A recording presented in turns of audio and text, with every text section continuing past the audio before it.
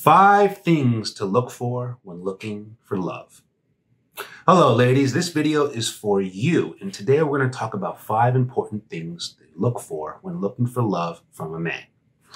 How you doing? My name is Coach Andres, head coach of Alexandre Cormont and the French relationship expert. And thank you for tuning into my YouTube channel. And before we get started, I would love for you to hit the subscribe button. Please hit a like button if you like this video and share it, and leave a comment during it because I would love to hear your input. So, 5 things to look for when looking for love. Well, it's interesting because I think the initial approach of looking for love sometimes can be confusing. And what I mean by that is that there's a lot of boys disguised as a man. And let me be clear.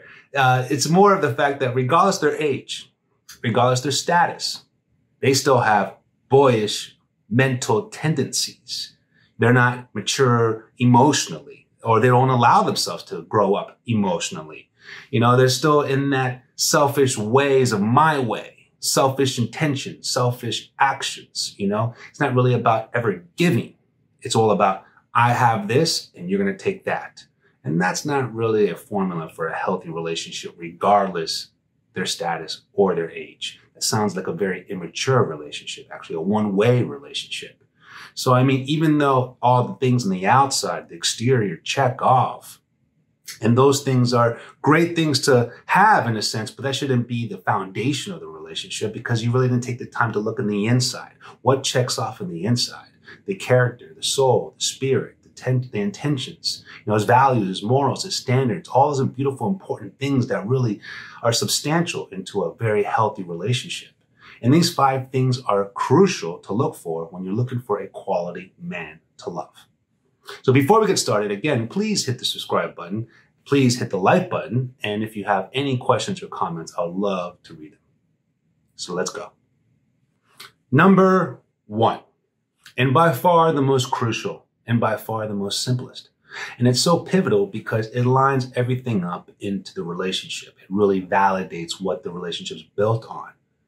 And again, it's very simple. It's very overlooked, very underrated. Does he listen to you?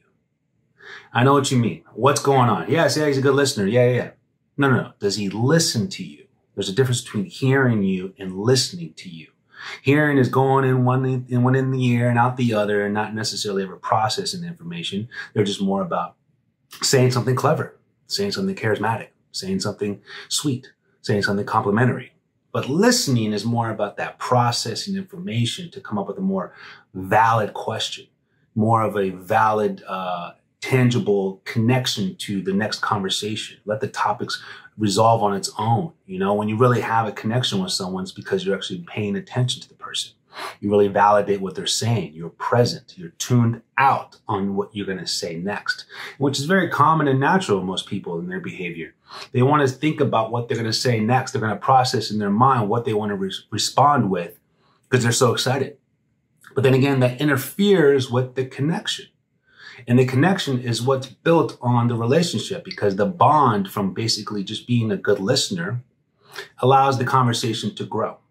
And when the conversation grows, the other person feels not just secured and stable, they feel they're engaged with a great, beautiful conversation, which leads to the guards, the walls, the defensive mechanisms slowly to come down. And you'd be surprised how valuable and how far a conversation can go to really make the excitement of the relationship seem even more like, oh my God, we got along so well. I always hear from my clients, those talks when you have those beautiful all-nighters of just talking, or those lunch dates that end up going for 4 hours because you can't keep, you can't interrupt the conversation because it's so naturally flowing. Those are the best times. Those are the most memorable moments when you really are bonding with someone. And that's based on listening to someone. It's interesting to hear that most people, again, like to put you in a place of what they think you are and mold you into what they think they hear. But you'd be surprised. A lot of people really tell you who they are straight up. A lot of people tell you who they are right in front of your face. But we don't want to listen to it. We want to hear what we want to hear. And that's not really, I'm not saying it's a horrible thing, what I'm saying? But it's just more of, you want to give yourself the best chance for a connection, best chance to have that synergy with someone. And that plays a key role into not only listening to someone, but respecting someone's time. I mean, when we look at it, was he dismissive during the conversation? Well, that probably means he's going to be dismissive towards your time. Was he dismissive towards your story or not really caring about any interesting questions or engaging opinions into what you guys are talking about? Well, that's going to reflect on basically on your time and effort as well. If he doesn't make time and effort in a conversation where you can easily, simply just listen and respond, why do you think he's going to take the time and effort to do other things with actions? You know what I'm saying? So that's a very key role, how the conversation starts from listening into what kind of person he is with actions. Again, so, it's not, it's not just the idea of what someone looks like, or again, their status, or again, their age. Regardless of their age, people still need to work on being better listeners. And you'd be surprised that when you do that, you would realize, that's just a level of full emotional stability, emotional security. And then you feel good about that, So again, an example would be, let's say he's trying to show off all these superficial elements in a relationship because, women like these nice things, these fancy things, these nice, cool adventures, but they don't really have the connection. A great example would be in the beginning stages of the relationship. And I hear these stories from so many different clients of mine, and it's so funny. Let's say in the beginning, the guy likes to show off the good things, the fancy, superficial elements of the relationship, which is nothing wrong with that. There's nothing wrong with that. But that shouldn't be his identity. That shouldn't define his only, and best card. Usually that's usually an overcompensation of something. Usually. So when you get that kind of treatment, there's a lot of women who like that, and there's nothing wrong with that. But you just should be aware of what kind of relationship you're getting yourself into. I've heard so many stories where the men do these fancy things, but lack the conversation, lack the connection, lack the interest. That's supposed to show the interest. I got you this. That's supposed to show the interest. Look at this beautiful restaurant. Those are, again, superficial, nice, flattering things, but it's not substantial. It's not going to define the good, healthy relationship. Those are replaceable things, replaceable qualities.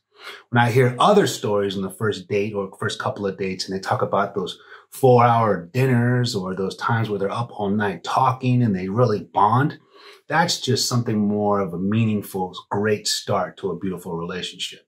You can have the nice things, but again, that shouldn't be the only card or the card. That should just complement who you are on the inside. Again, so just keep an eye out for that. Trying to find a good listener, to have a beautiful conversation, to have a great connection, to have a beautiful relationship. So before we go into number 2, please, again, hit subscribe, like, share, and leave a comment. Let's go on to number 2. Thank you. Number 2, does he pressure you to do things you don't want to do? And I know that sounds very vague, right? But I want to try to simplify that. It's not about necessarily the peer pressure that we've all some form of experience when we were kids growing up, I dare to do that. It's not about that level of peer pressure. It's actually more toxic than that. It's disguised as pressure, but it's really initially stemmed from fear.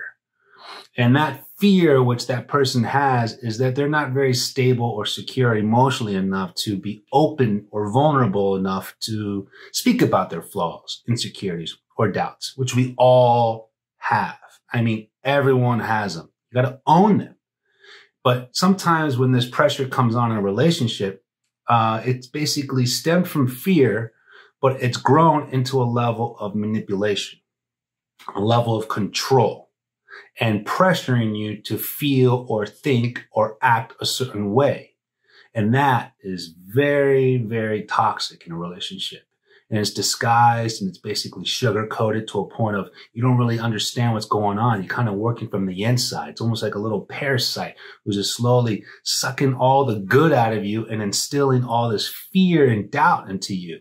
And that allows the person to pressure you to do things you don't want to do because you seem like you always have to satisfy, justify, reassure, basically always try to please this need that this person doesn't really want to openly express what it's all about. It's more about satisfy this, do this that way. I like this way.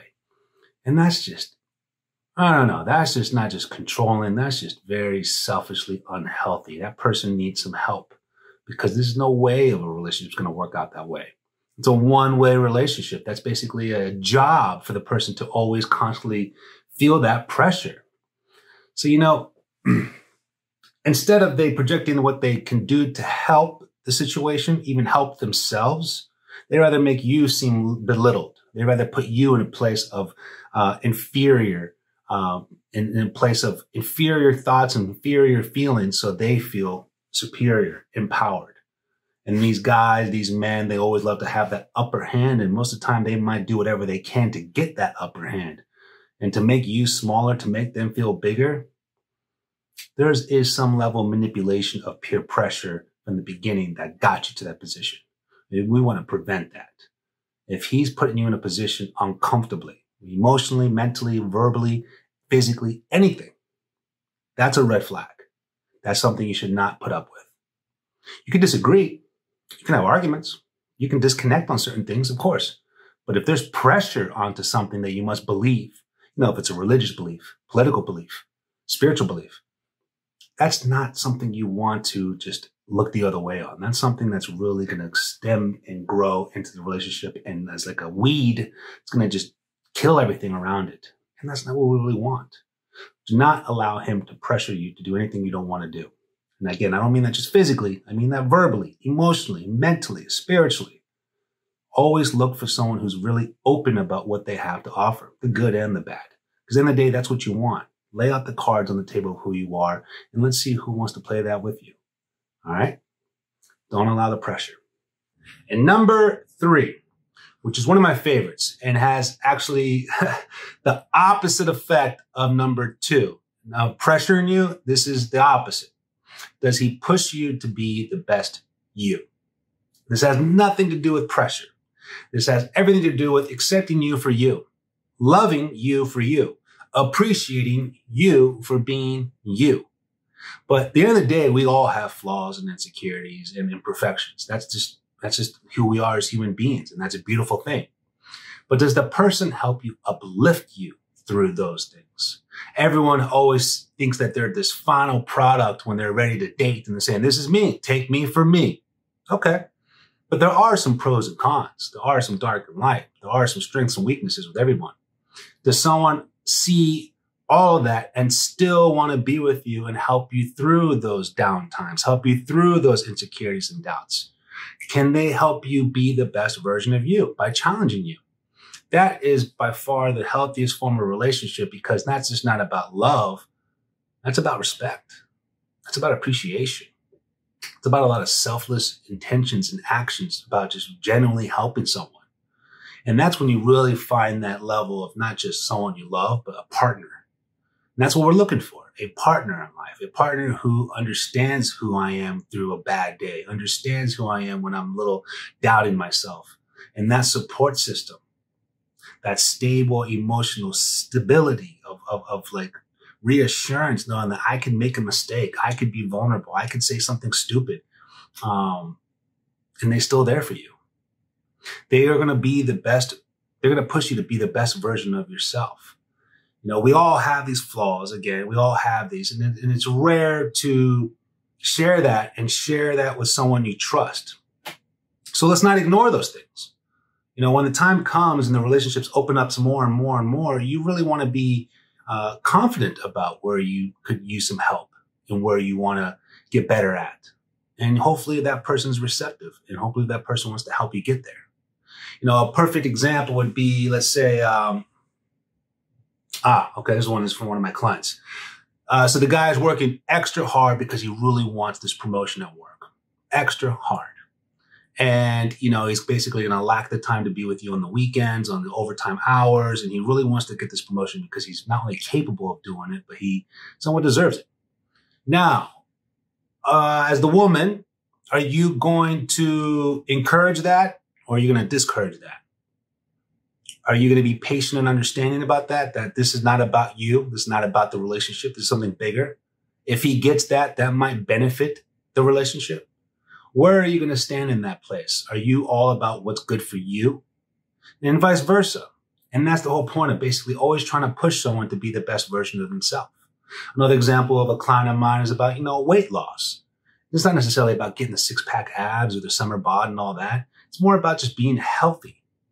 And if the guy keeps on failing at his attempts to getting healthier, I encourage her, my client, to say, well, why don't you show him by example? You're a yoga instructor. Why don't you try to get him to do some yoga? Why don't you try to show some structure in his ways? And let's see how receptive he is. Hopefully the ego and pride doesn't get in the way, but hopefully he understands and appreciates you for you. And that level of just caring and pushing each other to be the best versions of ourselves, it's never going to end. It's never going to end, because we as people are supposed to evolve. I know we don't change who we are from the beginning, but we do evolve. Another quick example. Someone who doesn't like, let's say, fish. My client jokes about this. He doesn't like fish. He doesn't like fish. Okay, some people don't like it. I mean, other than being, allergic to it. But it's maybe the fishes you've tried that you don't like. So she tries to offer him a different kind of fish. And just to see how open his horizons could be to try new things. And eventually he found one that he liked. And that's the whole point of just being, open to evolve. We say we're not going to change because we don't like fish. We're not going to lose the weight. We're not going to get the promotion. But when you have that support system, when you have that partner, that companion who says, you deserve that promotion. I'll see you next weekend after you get it done. You're going to get that weight down. And I'm going to help you with that and make sure you cook for you some healthy meals. Or guess what? You got to try this fish. It's something unique. It's something different. You might like it. And you never know what's going to happen afterward. That's just the level of a connection you want in a relationship. Pushing each other to be the best versions of each other, not slowing each other down. All right. On to number 4. Number 4. Does he provide for you? And I know we're always going to assume, does he provide the money, the financial stability, financial security? And that's great. Don't get me wrong, but I don't mean that. I mean, does he provide emotional support for you? And now I think in today's world in 2021, those old traditional ways of the man providing financially is not as common, but it's still there and I still value it and it's a beautiful thing. But I think the flexibility is open to both parties to provide for each other or for themselves. So again, it's not about the security financially, it's about the emotional security. So let me elaborate more on that. Providing emotional support is all about everything I mentioned above, but it goes even further than that. It goes even further because, love is giving, lust is taking. And when you're in a situation where, something's wrong, mistakes, arguments, disagreements, is the guy always about trying to be right? Is his ego and pride and stubbornness always trying to be right in the conversation, always trying to be right with the argument, always trying to have the upper hand in the conversation? That's a problem. That's not providing emotional support. And what I mean by that is that sacrificing your ego, sacrificing your pride, having more humility to say, I don't care if I'm right. Actually, just want to understand you more.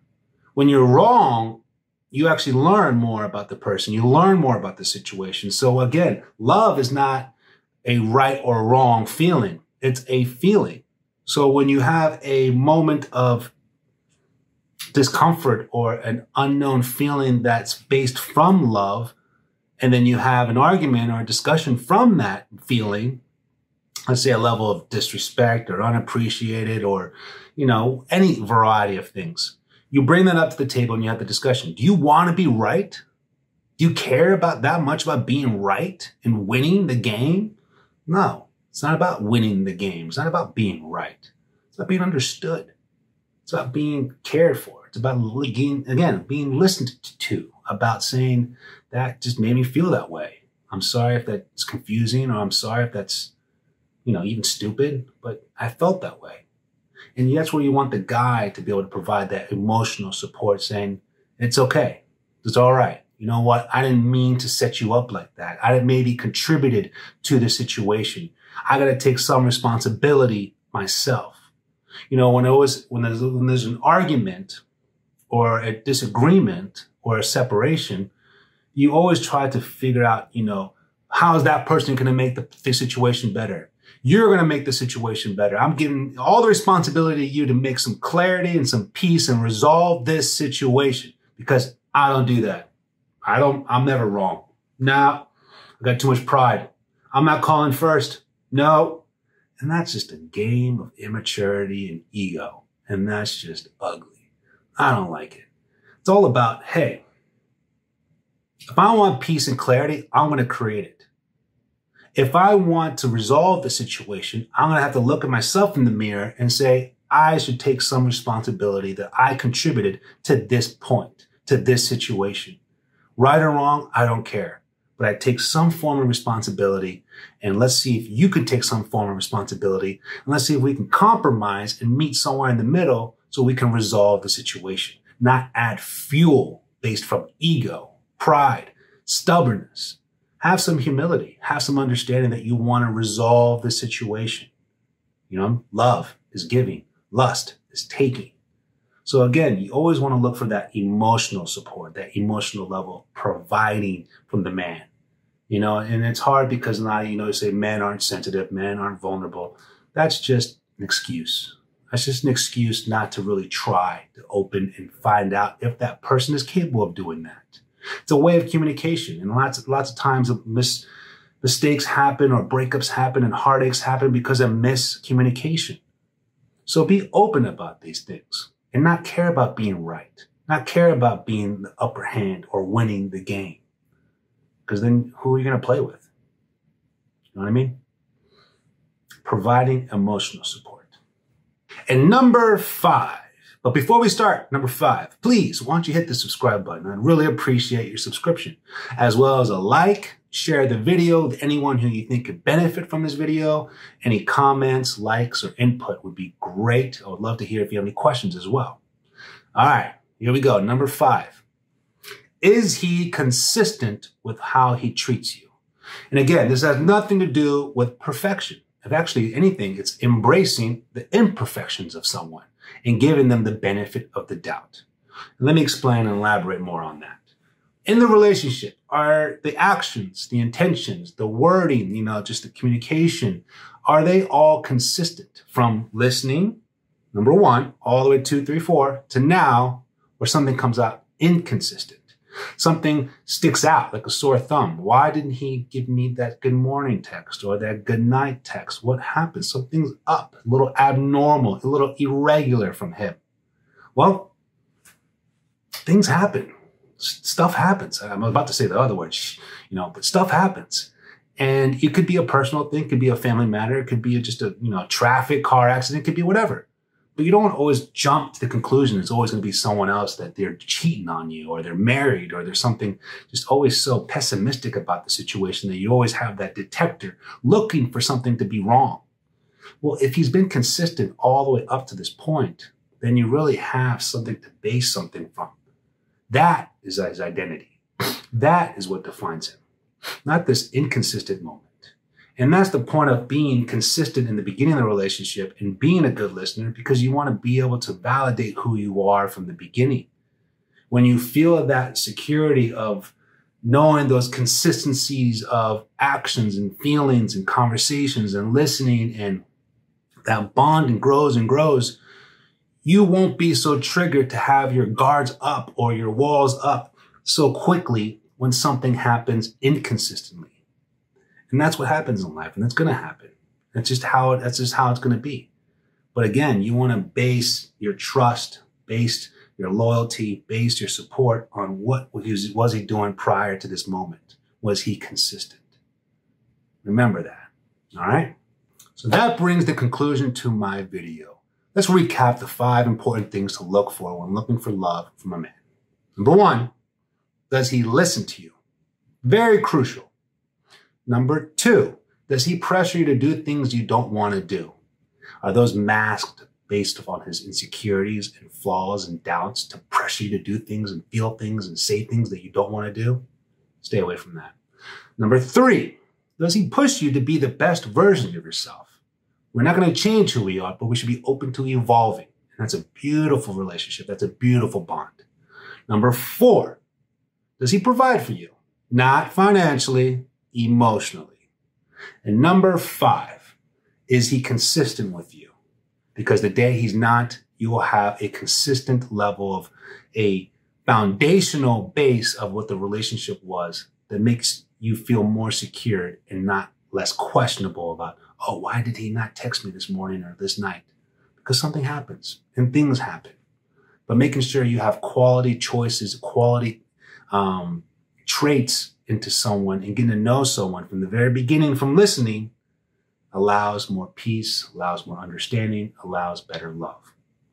Thank you for watching my video. Again, my name is Coach Andres. I'm the head coach of Alexandre Cormont at the French Relationship Expert. If you're interested in any coaching sessions, you can go to FrenchRelationshipExpert.com/coaching and you'll see my profile there, and I would love to hear from you, and I will be doing more and more videos as well. Thank you again for watching, and you have a great